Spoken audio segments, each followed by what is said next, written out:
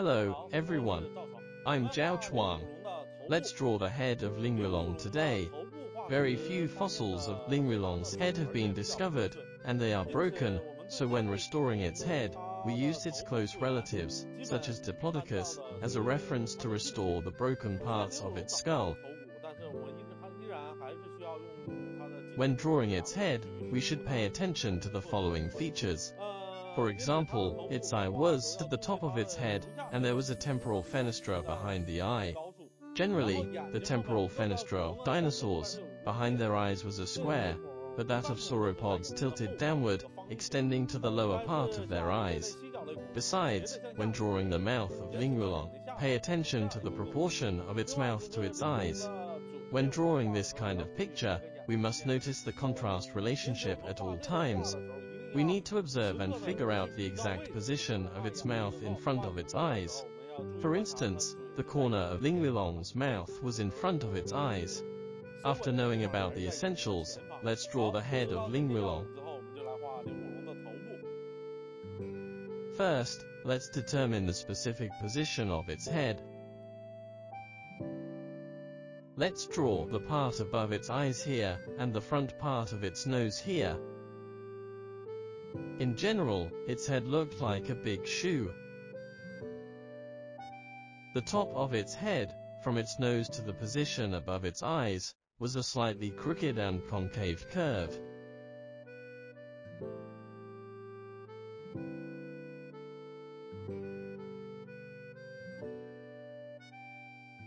Then, let's draw its mouth.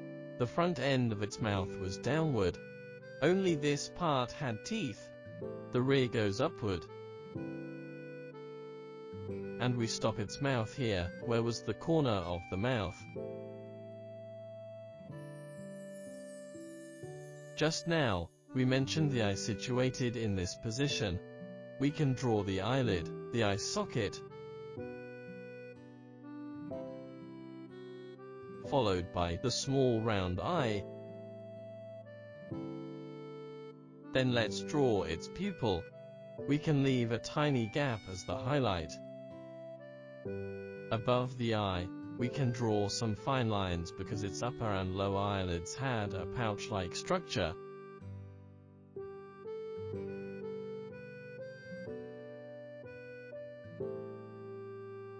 Backward, let's draw its temporal fenestra, which extended diagonally forward, unlike that of carnivorous dinosaurs. So we just draw a line to show it. Its temporal fenestra was generally like this. As the rear was flat, we don't need to draw it. Next, the back of its head was here, which we can use dotted lines to draw. Because the skins here are connected, we can draw a bulge in this position, and its ear inside. Then, let's draw its lower jaw forward. The general shape of its lower jaw bone is like this. Here, we need to draw with soft lines.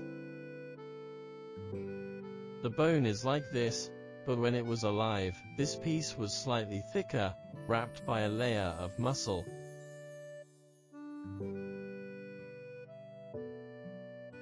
The front of its lower jaw was like this. After that, let's draw its beak. Generally, we believe that sauropods might have a beak-like structure that was not very big.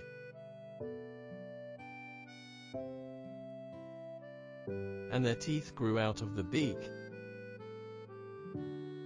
Actually, the beak might be hard specialized lips, which made it easy for such animals to get leaves from trees. The teeth on its lower jaw were like this too.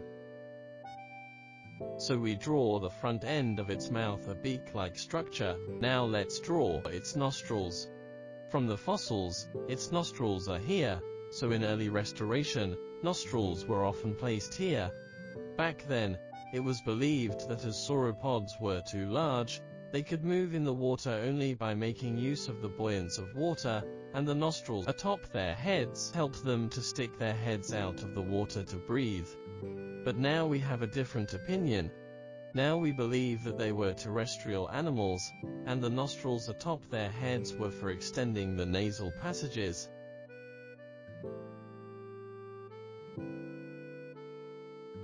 The whole nasal cavity extended from the top of the head. The opening is here. A lot of evidence has shown that there were cartilages to fix their nostrils in this position. Therefore, we can conclude that the nostrils of this dinosaur were in this position.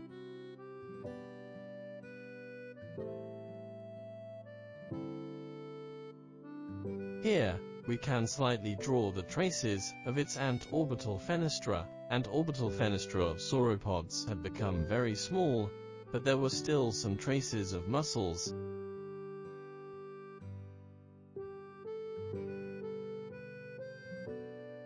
Now, let's add some details.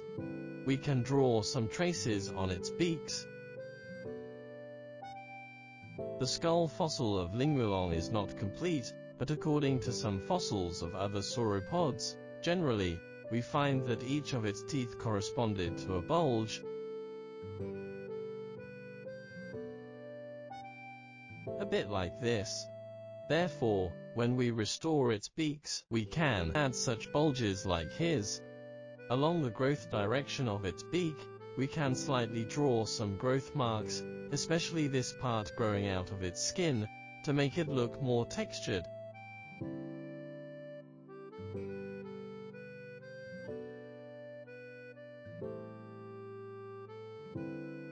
We can draw some thin lines around its lips to give it a soft texture.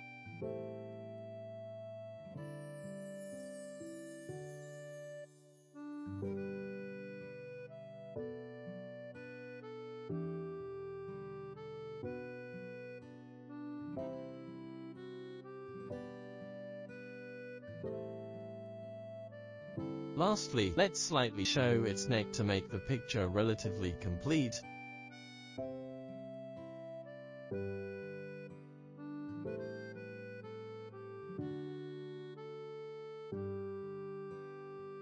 Below, let's draw its throat.